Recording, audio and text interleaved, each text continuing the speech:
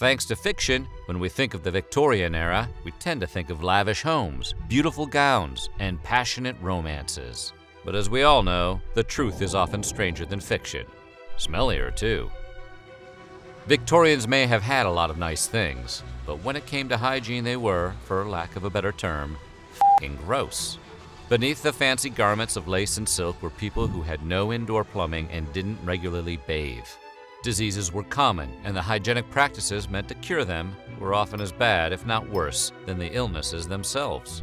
Today, we're going to take a look at what hygiene was like in the Victorian era. But before we get started, be sure to subscribe to the Weird History channel and let us know in the comments below what other hygiene-related topics you would like to hear about. Okay, plug your nose. We're going to Victorian England. Victorians had to do laundry just like everyone else, but they often used more than mere soap to get their clothing clean and fresh. For example, oil and grease stains would be combated by rubbing chalk into the fabric. Grass and blood stains, on the other hand, would be removed with kerosene, while other miscellaneous odors would be dealt with using milk.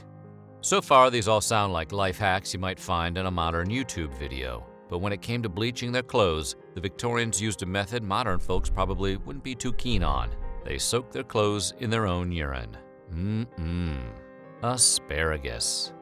It sounds disgusting, but as it turns out, urine contains ammonia, which is a very effective cleaning agent. Except windows. Not very effective on windows. Trust me when I tell you that.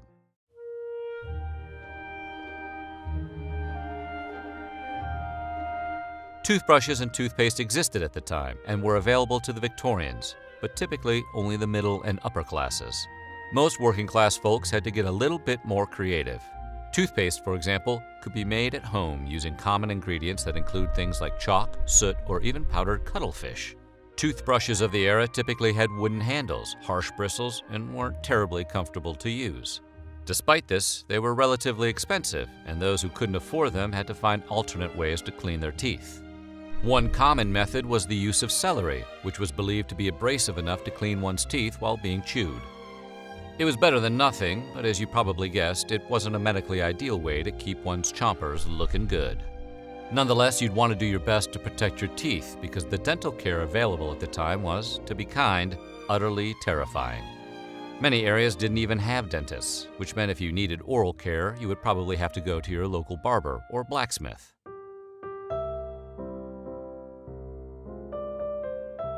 The earliest indoor toilets, also known as water closets, were both convenient and popular. But because they predated the invention of indoor plumbing, they had some undesirable drawbacks. With no pipes to carry away the waste, it often just dropped into a large cesspool that was located in the building's basement. While this arrangement was more accessible than an outhouse and less exposed than a chamber pot, the cesspool would eventually fill up. Once that happened, it didn't take too long for the whole house to start smelling, well, like a cesspool. To combat the stank, a cottage industry of night soil men sprung up. These laborers would empty the cesspool and then sell the waste to farmers, who needed it to use as fertilizer. They were known as night soil men because the laws of the era restricted the emptying of cesspools to nighttime, as the task was considered too disturbing to be undertaken in broad daylight.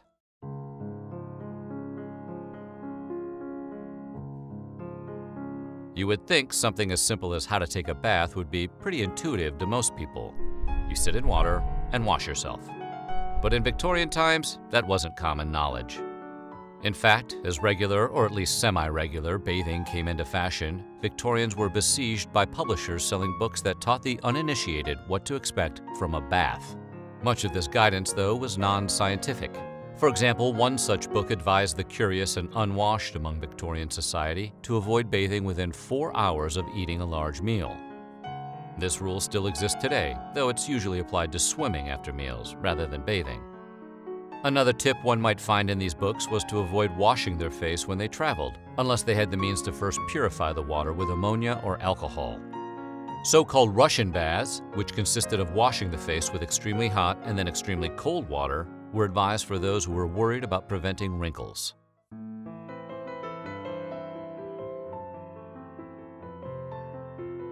Today, pretty much everyone is obsessed with their hair. Victorian times were much the same, except that modern shampoos were still a ways off.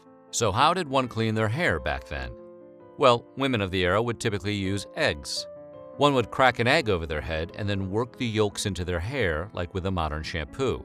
The egg would then be washed out with a pitcher of water. Another popular option was vinegar diluted with water. That's gotta smell morning fresh. Eggs and vinegar weren't the only cooking-related items that made for a popular pre-shampoo hair cleaner. Rum, black tea, and rosemary were all considered normal and effective for hair washing.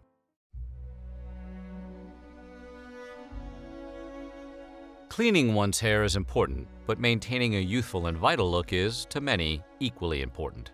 The Victorians were no different.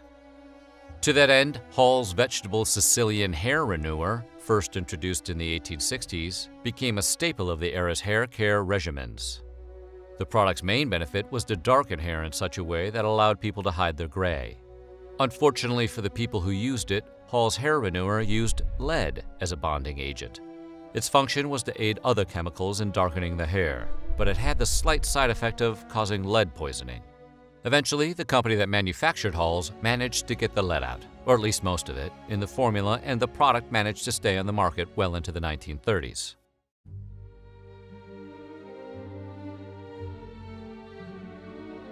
Most people don't like a bad smell, but in Victorian times, bad smells were considered more than just unpleasant. They were believed to be downright dangerous. The idea that various conditions, including cholera and chlamydia, were spread through pollutants in the unclean air was called the miasma theory, or night air, and it dated back to antiquity. Victorians put a lot of stock in the miasma theory and blamed the poor health endemic in London's impoverished districts on wicked smells that floated through the streets. Even Florence Nightingale, one of the most famous nurses in history, believed it and thought that clean air would restore health to sick patients.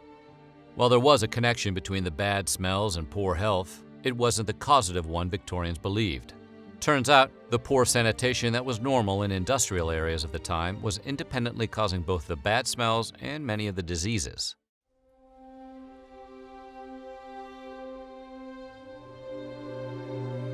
Victorian hygiene obviously had a lot of shortcomings, but it was also one of the first times in history that mainstream society took the time to address the concerns of feminine hygiene.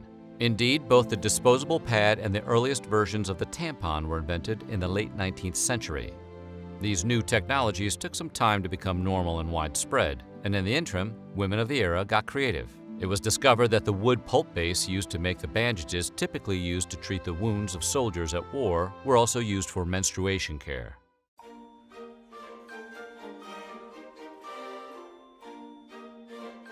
Ask anyone who lives in New York, London, or Hong Kong, and they'll tell you that in the heat of the summer, big cities, even modern ones, can develop a noxious smell.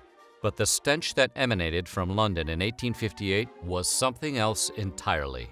It was so invariably heinous that the whole city practically shut down.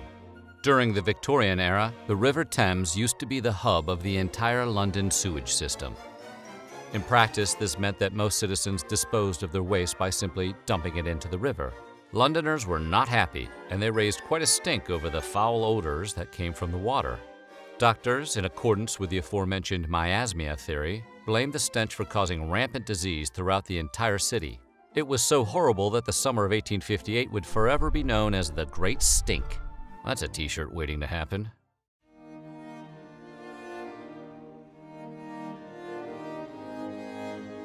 From bad smells to evil spirits, many strange things were blamed for causing diseases in the past. Among the strangest, though, had to be the Victorian-era theory that tuberculosis and its spread was attributable to women's clothing.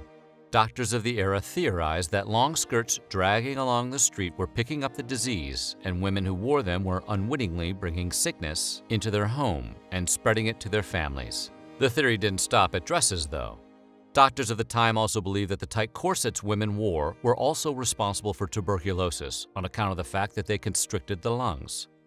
As such, doctors trying to stop the spread of the disease were prone to prescribing looser corsets and shorter skirts. Very fashionable.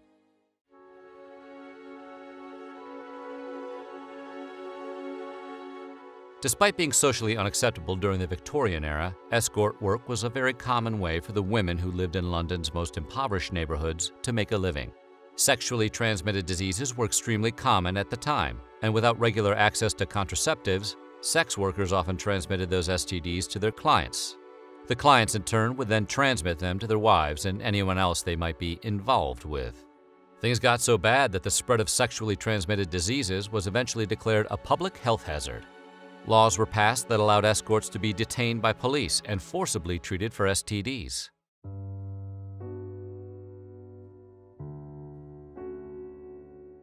Though it wouldn't be widely marketed until 1914, the mouthwash we know as Listerine was invented by Dr. Jordan Lawrence and chemist-turned-entrepreneur Jordan Wheat Lambert in 1879. Victorians were slowly beginning to accept notions of modern hygiene, so Lambert first tried marketing his concoction as a medical antiseptic. For whatever reason, the product was overlooked and failed to turn a profit for its creators. Not one to give up easily, Lambert began to suggest additional and often unusual uses for Listerine.